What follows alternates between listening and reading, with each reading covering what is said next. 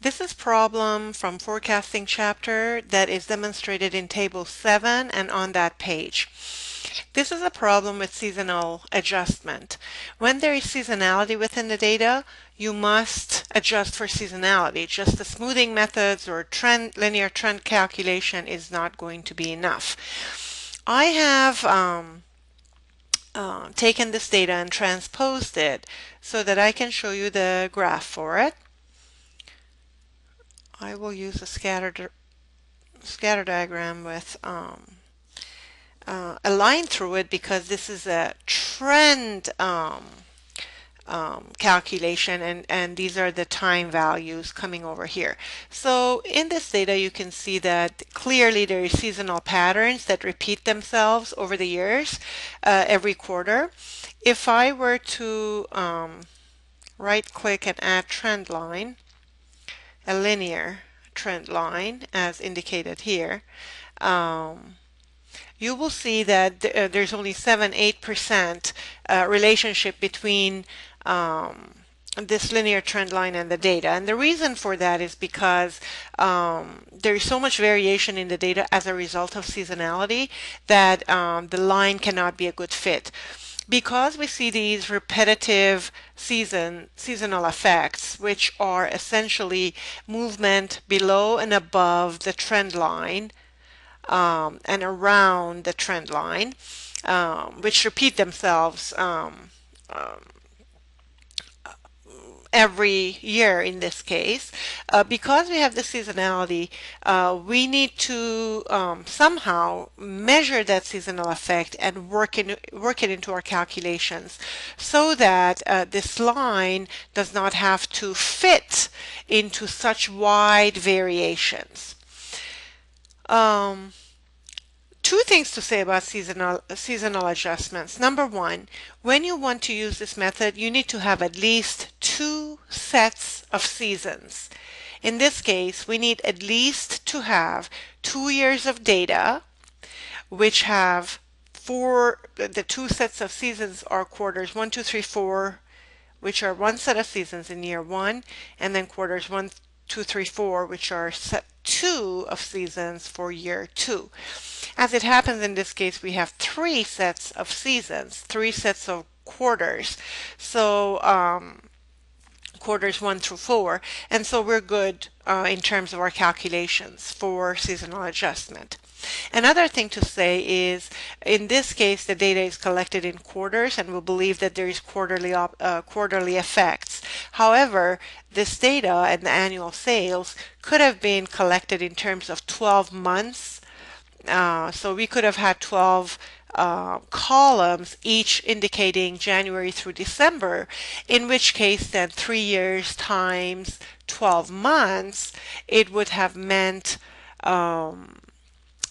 36 data values in our time series. But as it is in this case, we have 3 years times 4 quarters, or we have 12 quarters. Now, the approach that your author uses is add up the annual sales, so quarters 1 through 4 for year 1, and then repeat that, of course, so we know what annual sales are every year. Also, we know what the overall sales are for all of these 12 quarters. So that's the summation of all the 12 quarters, everything in yellow, which is 148.7. You can verify these answers against the book and that table 7 and the calculations on that page. Now, another way of doing this, of course, is just to sum up all the annual sales, which is essentially, all of the 12 quarters. So either way, you get the same answer, 148.7. It's totally a matter of perspective. Now, what computation of seasonal effect or seasonal factors, sometimes called seasonal index, has to do with, now that we know quarter 1 had 3 past periods or 3 past data values for quarter 1 that we have at our disposal, let's find out the total for that quarter for all quarter ones is how much? Well, that's 42. So of all the 148.7 units sold, 42 of them were sold in quarter one. And similarly, we can compute the quarterly sales, total quarterly sales for quarters 2, 3, and 4. Now, the seasonal factors have to do with what proportion of that overall sales, 148.7, what proportion of that is each of the quarter sales. So we compute the seasonal factor for quarter one by taking the total quarter one sales and dividing it by that overall. But in my calculation, I'm going to put cell reference fixed for this 148.7 so that when I copy that, it will do the calculations correctly. So we can see that the highest seasonal effect was related to quarter four. 37% of all the annual sales was made in that quarter, and the lowest seasonal effect is for quarter three, where only 14% of the total sales is attributed to quarter three. Now your book has them rounded off to 2 decimals, so I'm going to round each of these so that you can follow and compare this to exactly what's in your book.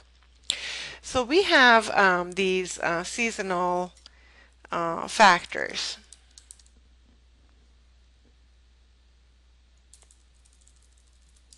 Rounded. I'll just call them rounded. Okay, so now the next approach is, at least according to this book, now there are different books and different authors present the seasonal adjustment somewhat differently, but the method used in your book is what I'm going to cover. So now the authors have said, we know that we have 3 years of data. We know that we have the total for those annual sales. So let's go ahead and do a trend line for that overall total annual sales. So here I'm going to just choose those cells and annual sales, and I'm just going to do a quick and I'll do a line graph because this is again a trend. So if I were to click and add trend line, I'm going to get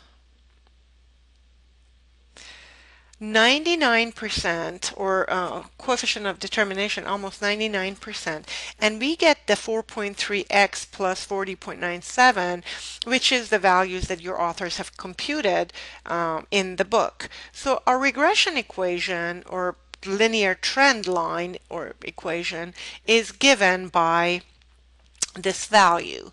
40.97 plus 4.3 times x.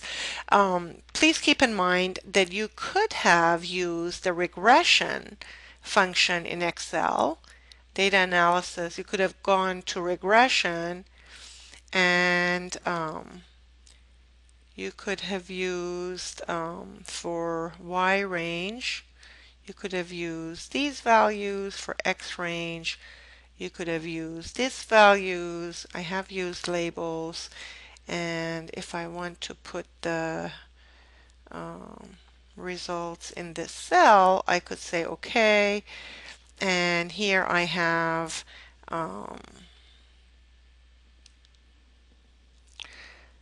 the same intercept and slope that we computed using this other method. This one is just quicker to me. I don't know, it may not be for you. What your authors have done, I'm going to get rid of this now to make some room here. What your authors now have done is they've said, okay, we know that this is the trend equation. And so how about if we forecast sales for year 4? How do we do that?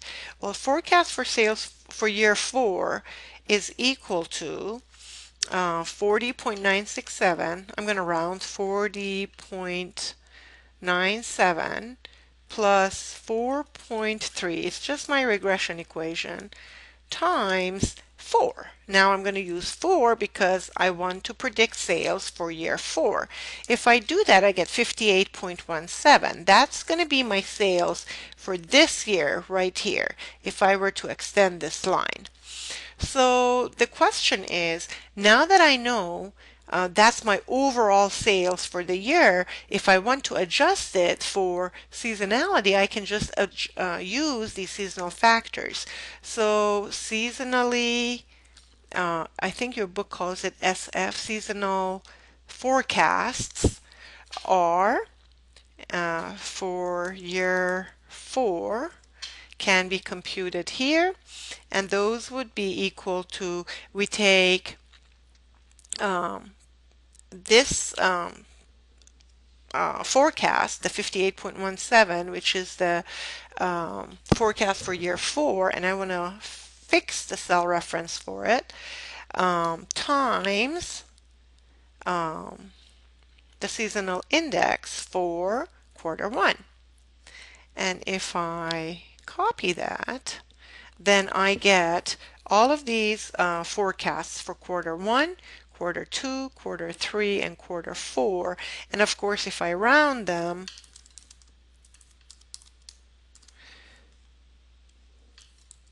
I believe your book rounds it to 2 decimals, so I will do the same.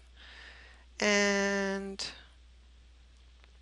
now these are the same forecasts that you see in the book with minor adjustment in terms of rounding.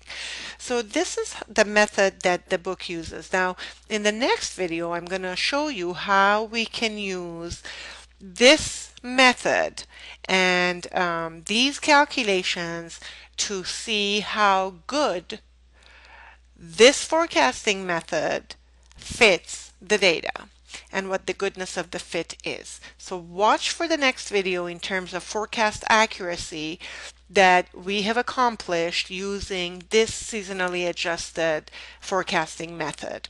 Thank you very much.